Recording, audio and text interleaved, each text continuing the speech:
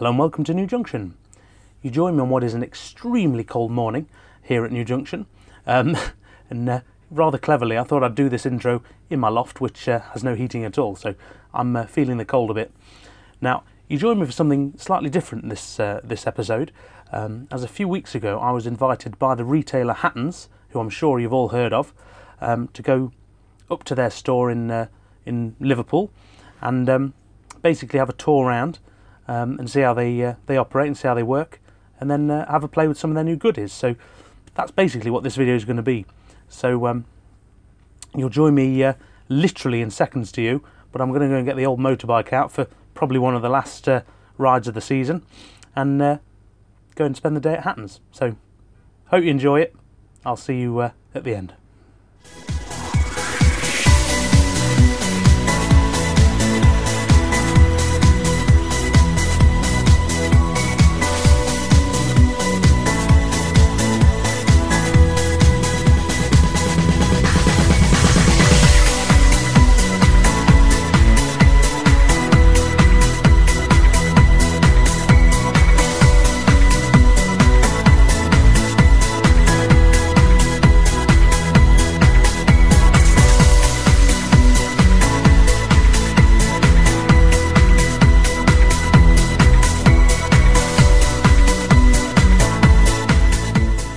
Thank you very much for inviting us down. Yeah, no worries. Can you tell us a bit more about the new products that are coming out from Hattons? Yeah, so we've got plenty on the go at the moment. So today we've been showing you our latest sample of the 00 gauge Class 66. So this is our first EP, which has been custom painted up in Freightliner green. And then we've also got the latest version of the Railhead treatment train. This is the Sandite pack on show here. And then we've got our first EP of our O gauge Class A3 462. The best thing here. You were very excited when you saw that one. Yeah, I really want one. I just want that one, in fact, to be honest. We could leave all that. I'll have to keep it closely guarded. I'm not meant to say that, I'm meant to be double out, aren't I? I've not even got an O gauge layout. Everyone gets an O gauge layout one day. I think you're literally just doing the Flying Scotsman on them. So it's coming in a variety of different liveries. So there's LNER colour schemes, BR colour schemes, and it's got the accurate tooling variations for each one. So we've got different versions of the smoke box door with the BR numbers on it, and also the deflectors with or without, different tender types, the works really. So yeah, there's the vast majority of the different, different sets of variations that were present on the logos are going to be present there. Yeah.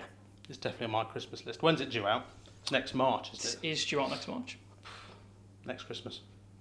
That's the one. And the Class 66, is it 30 liveries we've got? Yes, 32. 32. And typically we don't do things by halves. We don't do things by halves here. I was going to say that typically the one I want is not more of those 32. We have to spray It's always orange. the way. But how many varieties of the rail treatment train do we have? So they're only in the one network rail livery. So we're doing it both weathered and unweathered. This is the pristine one, obviously, as you can see here. And it comes in, there's two different packs that you can buy. So there's the Sandite pack and the water spraying pack. And they've got essentially just different layout of the modules on top. And then you can buy an expansion pack with another 3 of the water spraying modules to extend it, because sometimes they run in a train of 3 wagons, sometimes in a train of 2.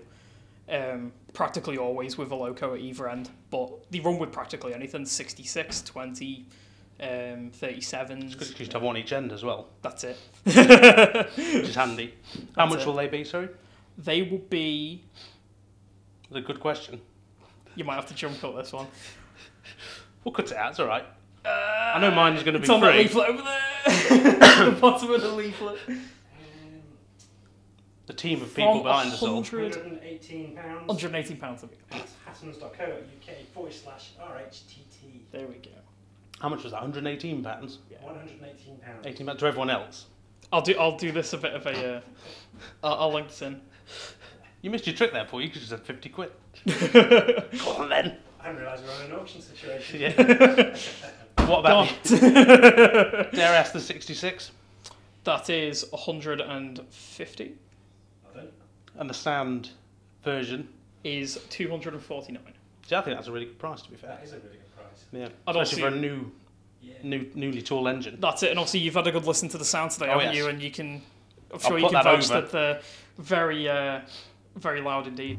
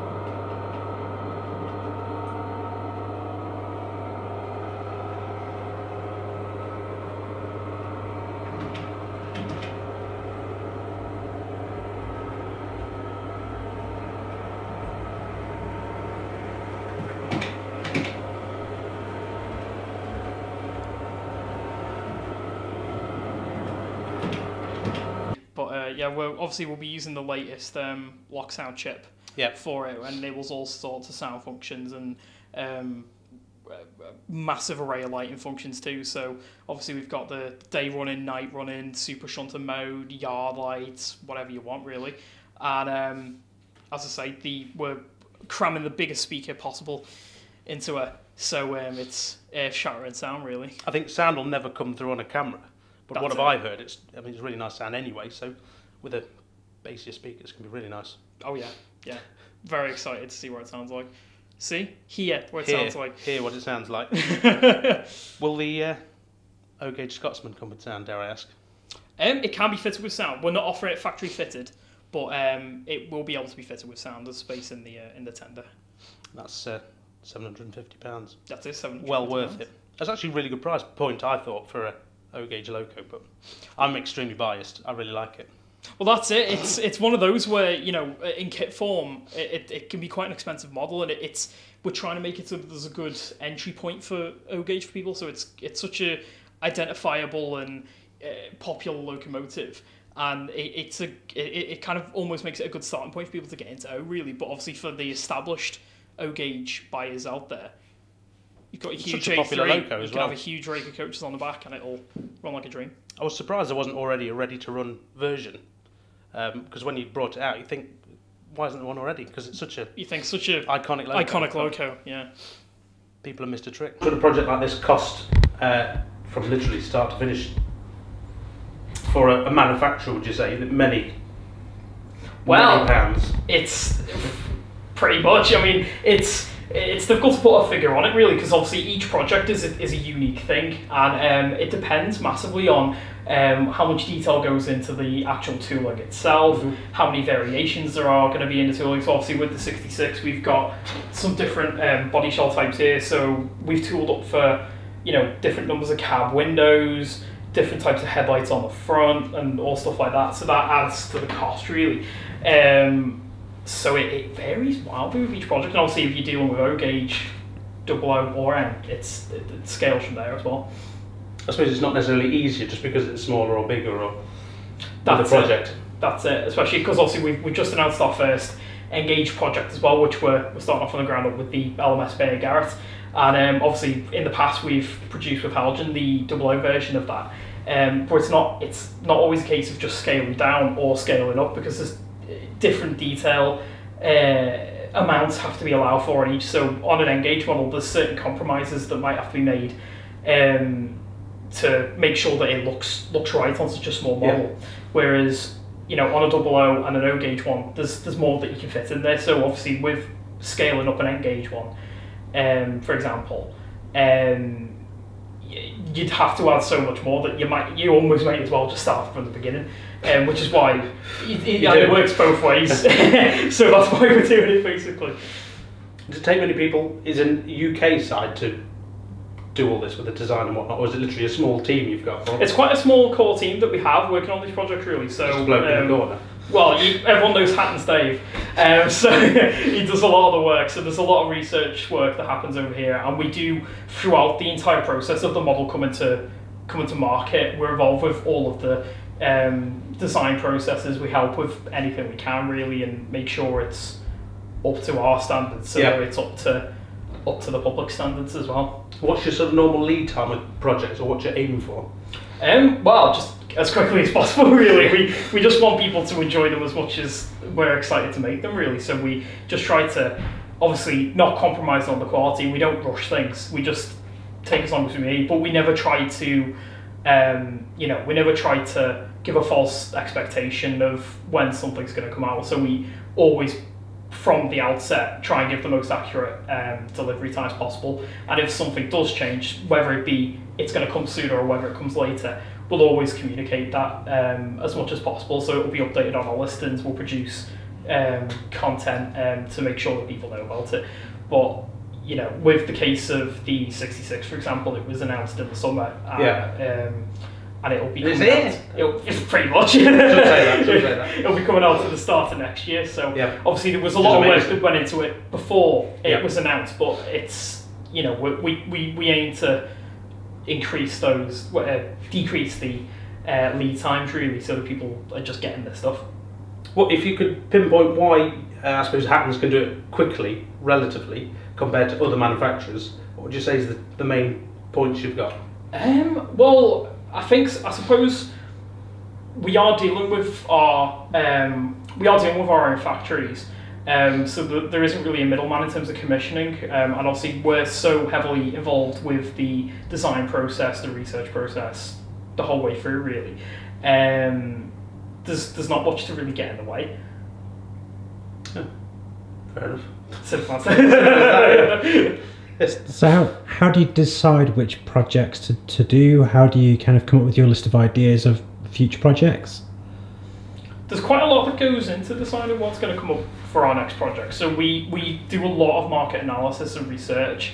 Big things that come into play are stuff like your RM Web wishlist poll, which is quite a big part of what we take into account. Trends within the industry in general. So when we were producing the SECRP class and the Andrew Barclay, small steam locos, especially industrial steam locos with the likes of the Packet coming out and things like that, they were extremely popular at that time, and there was a crying out for more SECR locos as well, with the Hornby H class and the Bacton C class as well, and that helped us to say, right, we're going to do these locomotives, but there is a lot of different things that come into play. So, again, with the P class, there'd only ever been kits of that loco. There'd never been an actual ready to run. So that kind of comes in as a factor too. Such a good model because it's so collectible as well, especially in all its varieties. That's it, and it's such a beautiful little thing. It's so tiny with so much detail. It's How many boxes would you say you kind of see out the door every week? I'd say at the moment, obviously we're at one of the busiest times of the year. We're coming up to Christmas, and we've got our sale of the century on at the moment, which is the biggest sale we've ever put on here at Hattons. At the moment, we're putting out around several hundred to 1,000 deliveries a day. Is that it? Yeah, only a few, and that obviously that adds up quite a bit throughout the week. But this is all you personally box them. You've just come straight from the factory you've just seen. That's it. I design all the models, and I pack all the boxes, and there'll be a massive team here. How many kind of different lines of stock do you hold? Currently, we've got 25,000 lines in stock. It does fluctuate a lot. We're going to review them all throughout the year. Yeah, we're going to start right now and review every single model in the warehouse. You can start picking now. We will. But so it goes up and down quite a lot, really. But at the moment, 25,000 stock. What kind of percentage of that is more leaning towards the rolling stock side, and what percentage more towards the scenic side? So that's a good question. That is. Yeah. Whoa. Jeez. It's a real question. This is real questions. I honestly couldn't tell you. I don't even think I could guess that. It's a lot. Yeah. That's a lot of everything. You're in the position where you could say any number and you would have to believe it, wouldn't we? 12, at least 12 Yeah. of each. And less than 80,000. I'm going down the numbers for it. You know, you might as well go, what is the meaning of life? We'll probably get an answer. I'll try and be there. It's a The meaning flying, of life is right here around it's a us. flying Scotsman. It's what we're Yeah. doing right now. Yeah. When you- Okay.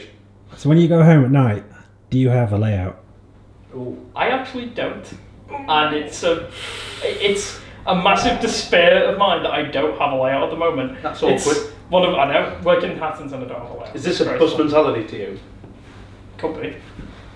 But yeah, I've dabbled here and there. I've got the attic's there, waiting, screaming for me to build something in it.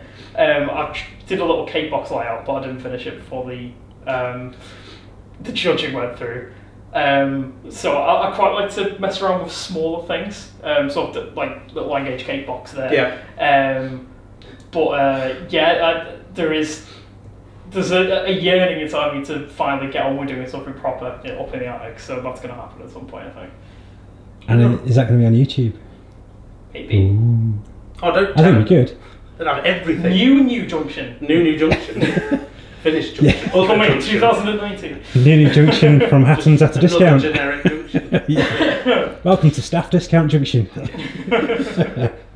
Don't tell them that.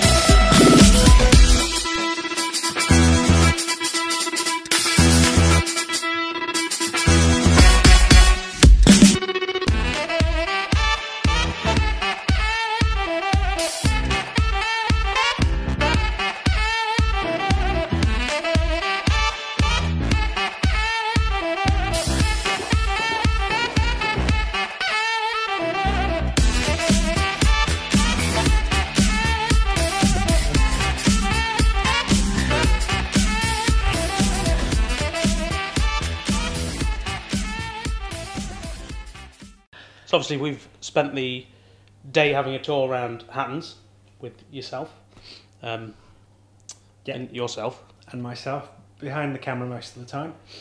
You enjoyed it? It's been a really good day, yeah. It's been really informative. It's been really nice to meet Jack and to meet the other fellas as well, as we've been kind of going around, seeing what Hattons do here, and learning about the projects, the upcoming projects and all that kind of stuff as well. Many of which are now publicised on the websites, aren't they? Yes. If I'm right, Jack? A lot of top secret ones. A lot of top secret ones. Yes. Yeah, which include... Thank you for telling me.